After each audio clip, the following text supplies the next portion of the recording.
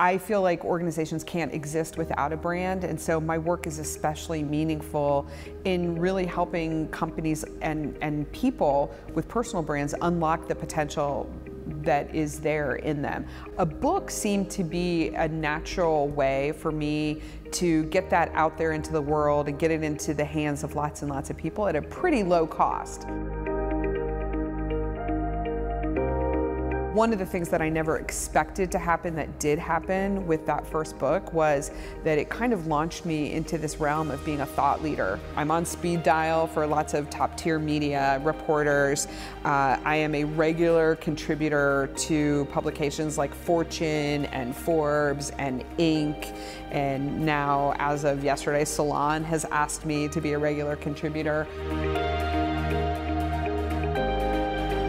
Previously, the speaking engagements that were available to me were in my industry only. They were usually like local or regional. They were very often not paid opportunities.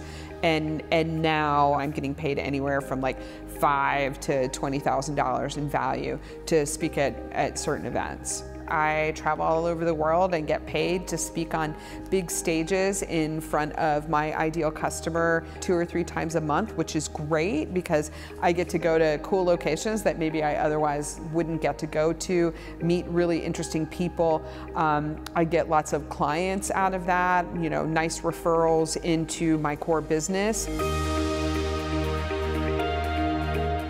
Out of the success of Branding is Sex and giving away that branding methodology, I've been able to build a workshop product where now I'm building an online sort of virtual learning course that goes with that and in-person workshops. And so it's opened up opportunities for new revenue streams.